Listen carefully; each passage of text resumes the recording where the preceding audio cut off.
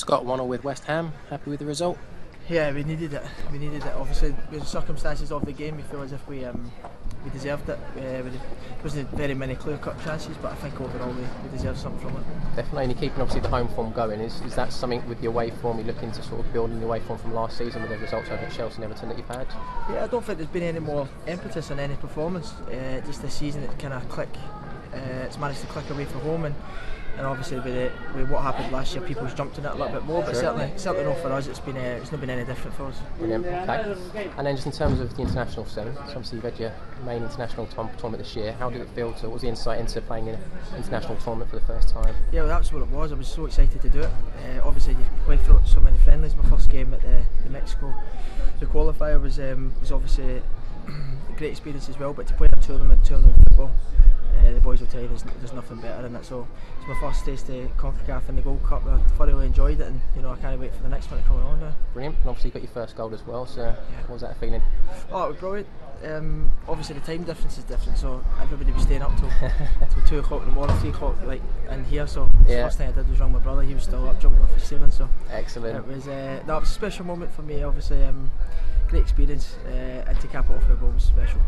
Okay, and then just in terms of the differences in between something like the Premier League and international football at the level that you're playing at, is there any sort of main sort of differences, or is it pace-wise? No main differences. I think if you look at the Premier League, they're all international players, so you play against them in different games, but you know that the 2-3 yards is like 10 yards. It's massive. That sees things so much quicker, and the chances that they get if there's any break in play, or you give a sloppy pass in the Championship, sometimes you get punished, sometimes you don't. But certainly in the Premier League, if you're not on it mentally and physically, technically, you get punished. And you just see the day that one ball over the top and we get punished. In the Championship, the chances of that you don't really get punished in that area.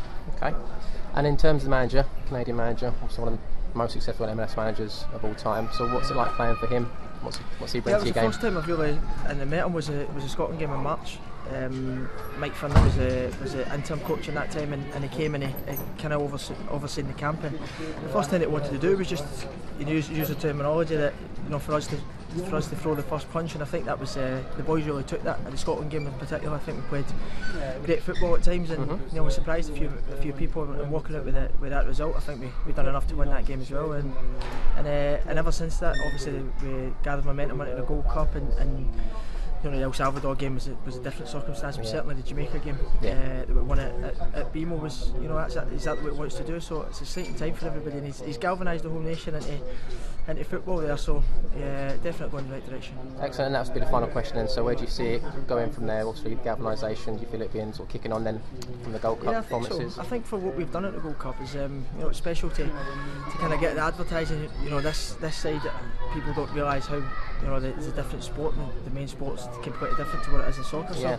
So to get that and to get everybody kind of believing in the country was the first thing we wanted to do. The Gold Cup was fantastic for us, but certainly going in the right direction now, and it's exciting times with the young players coming through as well.